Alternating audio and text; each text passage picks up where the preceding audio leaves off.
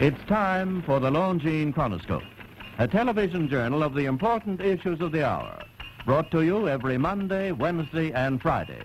A presentation of the Longines Whitnor Watch Company, maker of Longines, the world's most honored watch, and Whitnor, distinguished companion to the world-honored Longines. Good evening, this is Frank Knight. May I introduce our co-editors for this edition of the Longines Chronoscope. From the CBS television news staff, Larry Lasser and Charles Collingwood.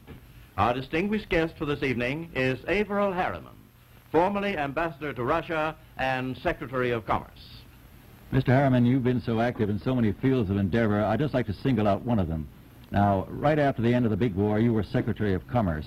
Do you care to tell us how you think the nation's economy looks to you right now? Well, we are certainly starting on a recession. You know, industrial production has dropped off about 5% in the last 6 months. Car loadings are off 10 or 12% as against last year, and unemployment is creeping up. And of course there's an end to overtime and considerably more part-time unemployment. Well, therefore we've got to face the fact that we are in a recession at the present time from the peak.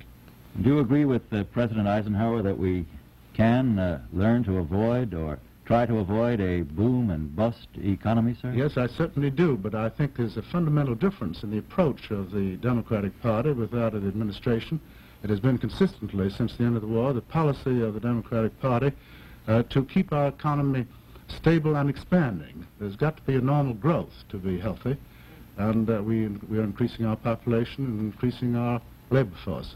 And that has been successfully done in spite of certain difficulties of inflation and otherwise. But now it seems to me the administration is waiting to see what's going to happen and to talk about shock absorbers for a recession or a depression.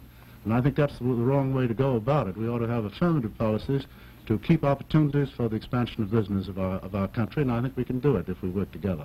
Well, I recall that right after the war, you counseled that we should expand our economy, although people said we were going to have a depression right then, 48, 49, and we did expand it. Do you think we should go ahead with such a policy now? Yes, we should. And as a matter of fact, in the last 5 years, we've added, taking in, on the basis of this year's prices, $80 billion has been added to our total production in our country. Now, that's more than our entire federal budget, almost double our military expenditures.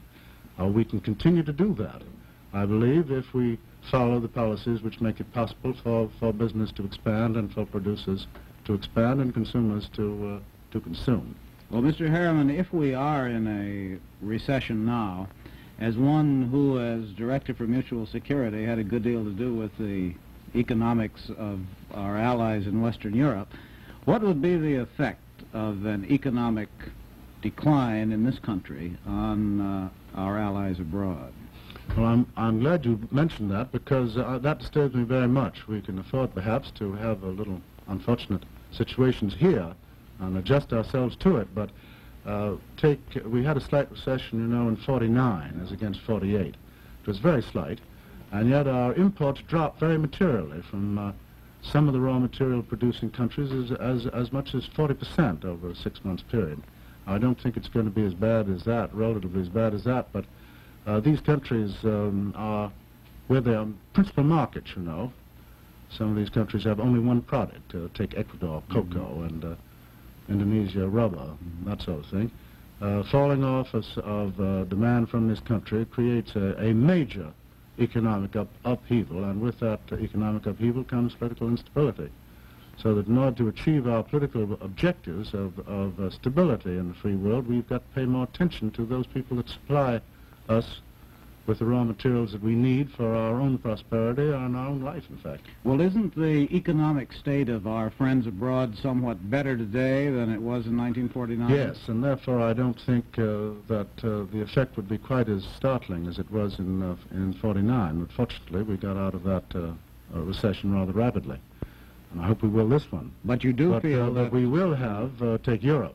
The British are figuring that with the slight recession that some of the economists are talking about, it's in prospect, they may lose as much as 25% of their exports to this country, and that will have quite a dampening effect on the recovery, which had been going very healthily in England. You mean that a 5 or 6% drop in our own industrial output will be magnified in its effect on our friends. It'll be abroad. magnified. Some of the countries think as much as 5%.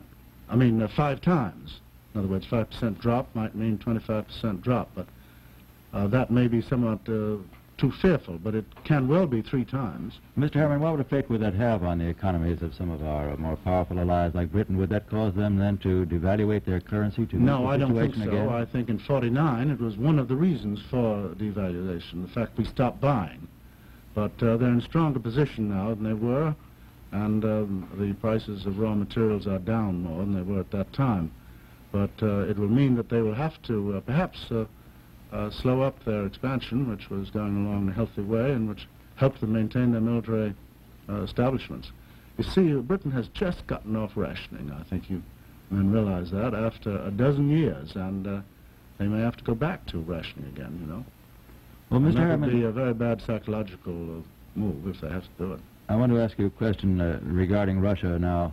I had many interviews with you in Russia during the war and afterwards when you were ambassador to Moscow.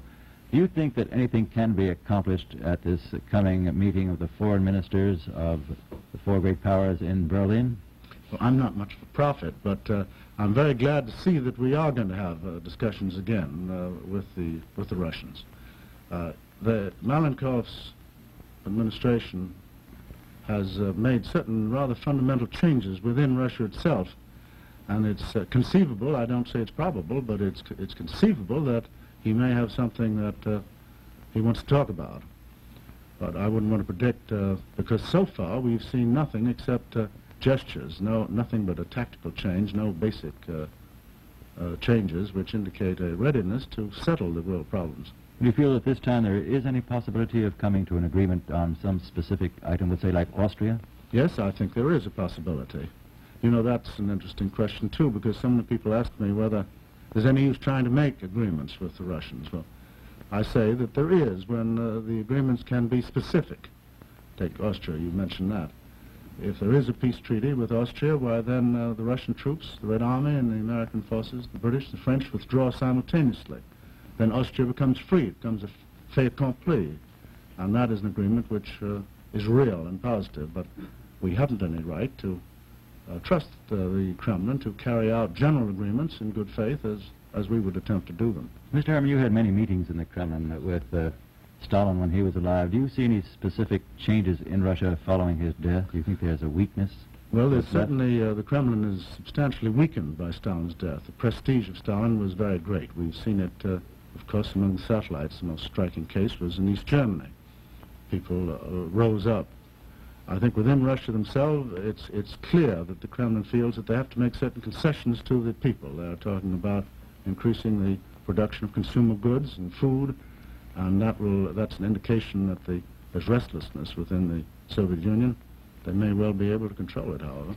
Mr. Harriman, you're the probably the most distinguished spokesman for foreign policy of the party which is now out of power.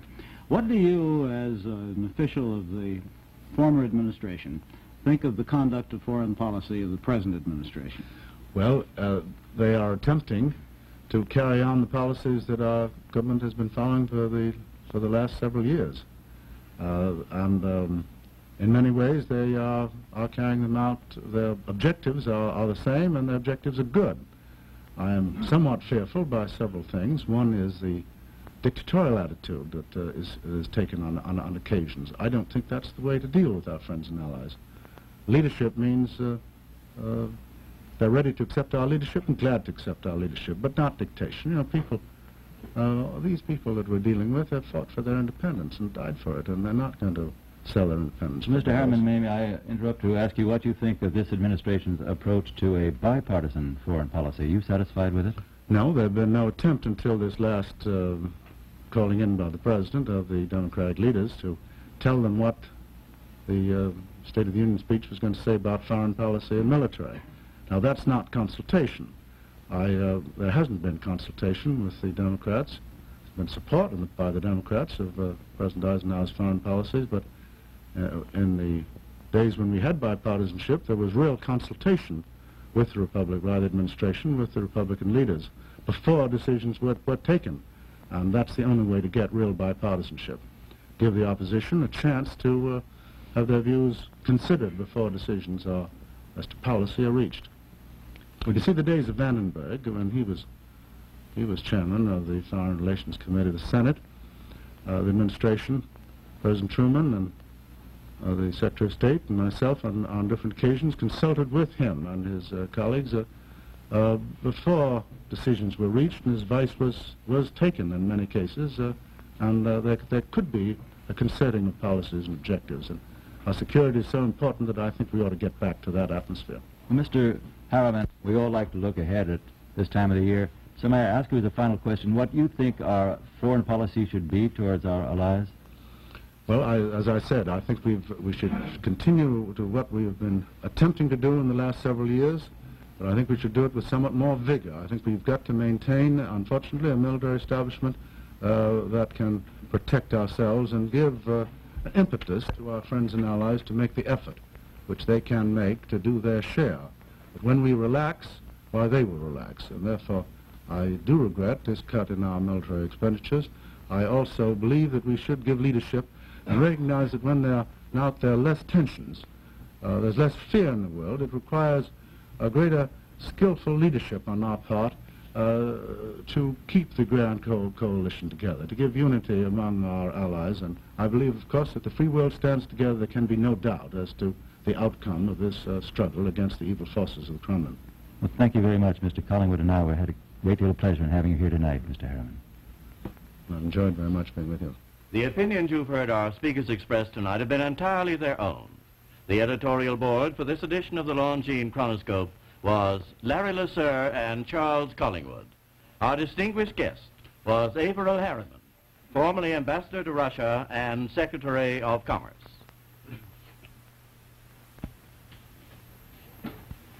Since the days of its infancy, the record flights of the airplane have been timed almost exclusively by Longines, the first watch of aviation, and official watch for the National Aeronautic Association.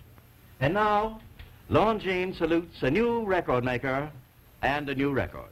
Colonel Willard W. Milliken, the National Guard officer who flew an F-86 Saberjet from Los Angeles to New York in 4 hours, 8 minutes, and 5 seconds, breaking the old record established in 1946 by some 5 minutes, which record was also Longines time. The service of Longines watches in aviation, in sports timing, in scientific work, continuously adds luster to the reputation for greater accuracy of all Longines watches.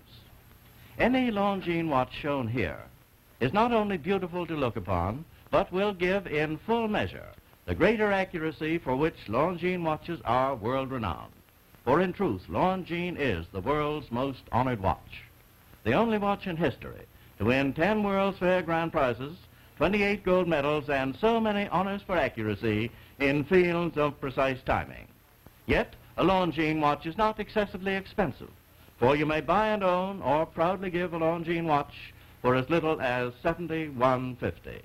Longines, the world's most honored watch, the world's most honored gift, premier product of the Longines Whitnall Watch Company, since 1866, maker of watches of the highest character.